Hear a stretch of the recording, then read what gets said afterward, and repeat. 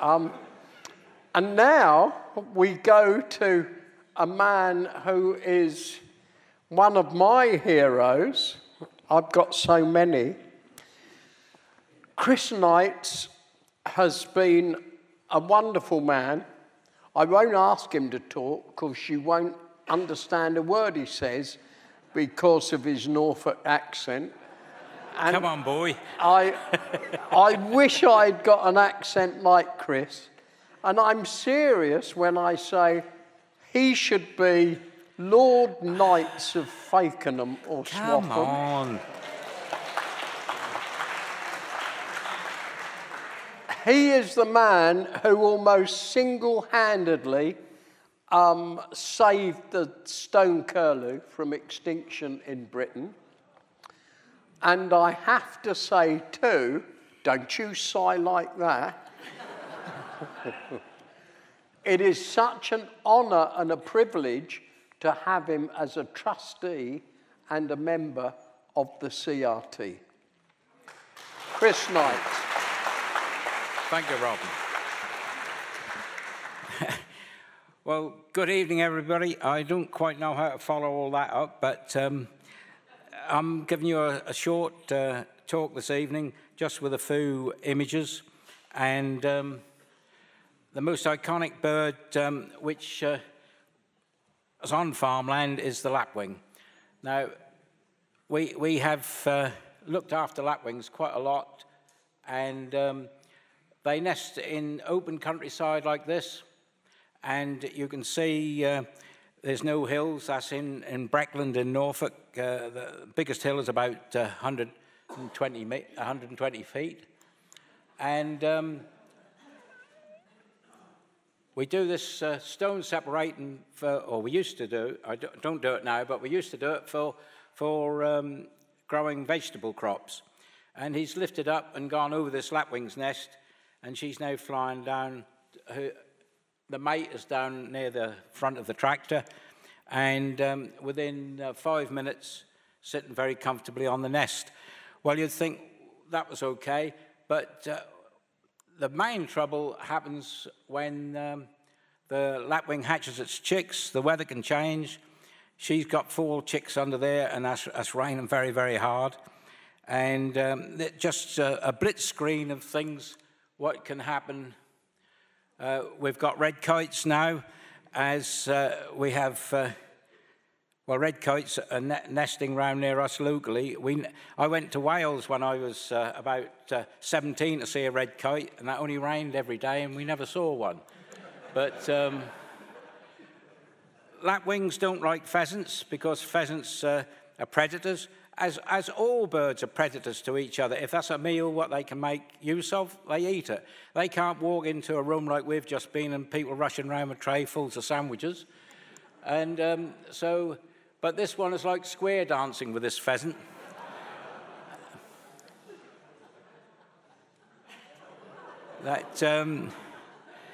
And this is why I call this moments in time, because these were taken at 0.02 of a second, and one of the cameras I've got now will take 60 pictures a second. And this is in the autumn time, this time of the year. There's a lapwing and golden plover and a hare. Lapwings don't mind hares at all.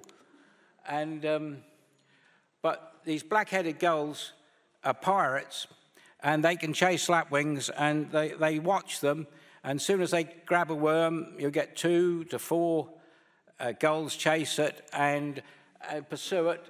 And if you look carefully, you can see the worm just falling out. The lapwing drops the worm, and the gulls leave off and take the worm. And the other, you can see the gull there like a sheepdog looking over the flock of sheep, waiting for a golden plover or a lapwing to grab a worm. And golden plover is supposed to be one of the fastest birds in level flight, but I kid you not, that black-headed gull overtake them with ease when they've got a worm. And mind you, they cut the corners off as well. And the other thing we've had in the last, well, I suppose since the 90s really, we've had buzzard's nest. And on this field, this was a winter wheat field. They were collecting worms. You can see that buzzard there was got a large crop. There was 12 buzzards on this field, but I thought that was quite a lot till this last weekend, and I went to an oilseed rape field stubble where a friend had told me, and we saw over 40 buzzards on this field, but we don't know what they were feeding on. And we saw the gamekeeper, he said he'd counted 51. This was last weekend on the field. But it's bad news for hares because we filmed this nest for about 10 days, and the only thing that ever brought in to feed the youngsters was leverets, apart from 2 rats one day. In fact, that changed the character of the hares. They don't lay out in the open like they used to. Another bird was very successful and could be shot all the year round, only lays 2 eggs, is the wood pigeon. And this is mainly because it can eat cereal and eat brassicas, and it's got a great variety to its diet. The other bird we've lost quite a lot is the house sparrow. And the house sparrow, I had to have our roof refelted this last year, and we used to have 20 pairs of house sparrows in it. So I bought 10 nest boxes off Nicholas Watts, and I think we've had at least 2 or 3 pairs in each box this year, so that was quite good. But the swifts didn't come back, and the starlings nested in the swift boxes. But that food source can soon disappear with modern combines, and this combine with a 35-foot cut can soon clear up and leave very, very little foodstuffs for wildlife. One of the things we do have in Breckland is a lot of open air pigs, and there's a company called Cranworth and Watton. They sell 50,000 pigs a week to China.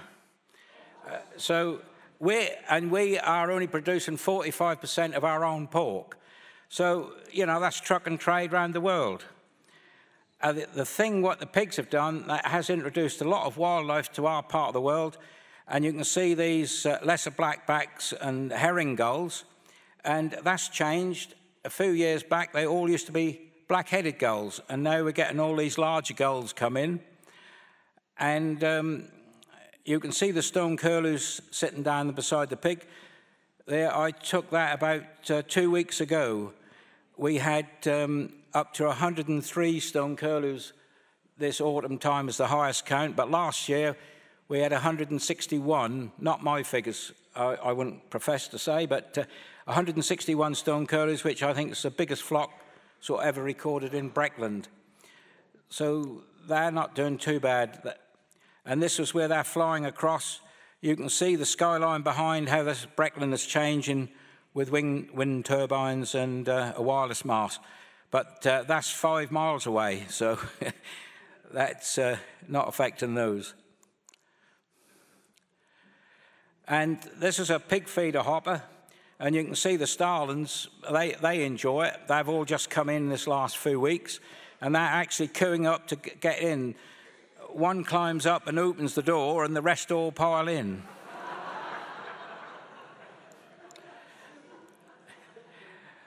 This is an off-spin of the pigs. We had shelducks come in the late 1990s because they stack up these big bale stacks, and there's holes in them, all at varying heights, and shelducks nest in these stacks. And we have between 20 and 30 pairs in our immediate area of shelducks, where before the mid-90s, we never had any. But if one of these gulls happens to go near the shelducks where they got these ducklings, and they can give it a real pasting. And both female and male go in hard, as you see, and the male then says, "We've done a good job on that, dear."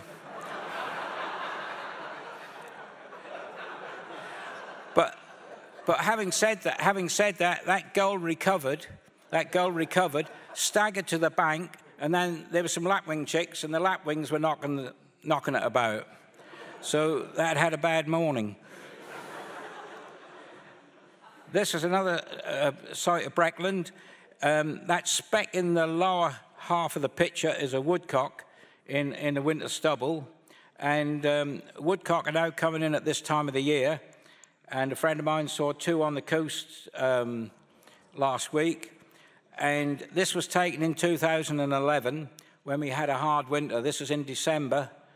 And the whole farm was full of woodcock. There was 5 under this bush, but I couldn't get them all in the picture. So, I mean, this is our most commonest wading bird in the UK in the wintertime. And, of course, grey partridges, we have heard how they're faring up and down the country. Some places, this is in North Norfolk, one very cold wintry morning. And there's favoured areas.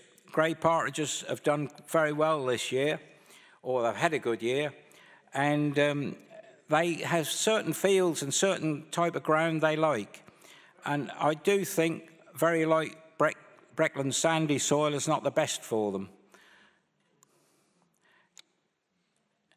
Now this goldfinch the same year, this was on a stubble field, and these are those little nettles, those little sharp nettles you can get in your garden, but they have a lot of seeds on, and he was burrowed down and he was feeding on the seed, and every now and again he'd come up to have a look round. And there was quite a number of them doing this on the field. But these goldfinches and linnets where there were stubble turnips, and they'd been fed off with sheep, and there's quite a lot of food on there, as there is on some of they're doing at this very moment. And the goldfinches have been a very successful bird. We keep hearing about all the birds going down in farmland and that, but I'm sure you've got feeders with good seed, of course, feeders in your yard, which has got lots of goldfinches coming on, but not many linnets. And rooks is another bird, and rooks have been doing very well, but at the moment they seem to be hesitating. Some of the rookeries have gone down in Norfolk, but basically that's a bird what had doubled in the last 30 years. This was standing on the back step outside, and these rooks fly home every night over the house. And there happened to be a rainbow that particular evening I was looking out. So I took a few pictures of them. Mind you, when I say the rooks, about nearly half on the jackdaws. And this last week or two, you've probably all seen large flocks of fieldfares coming in, and which they do. I had a ride around in North Norfolk, and I saw 3 really large flocks of fieldfares. These ones have just come in and been feeding on hawthorn and then drinking in the puddles on the roadway. Very attractive bird, like a lot of the Scandinavians, bold and dashing, and really hold its own against any of our blackbirds or song thrushes. Also at this time of the year, lots of pink-footed geese now coming in and feeding, and things keep changing. You can get several hundred, tens of thousands of them on the North Norfolk coast, feeding on sugar beet fields and stubble fields early in the year.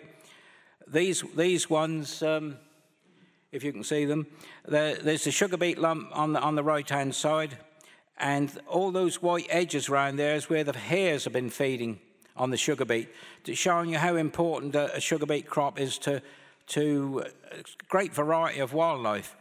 And Dick Potts, his second book on partridges, he said, well, sugar beet are not much good for food, but good for cover. I said, well, I've got some good pictures of partridges where they come feeding every day on this sugar beet on the end of the headland. And he weren't very complimentary about it because he'd had to write that chapter again. But and the geese, you might see a large flock of them. That is a large flock, but they're all still in their family parties. And the goose and gander will look after the goslings and are very jealous of them. And they've got massively powerful bills because the sugar beet is quite hard and they can feed up and take it off. So I hope you've enjoyed it. Thank you very much.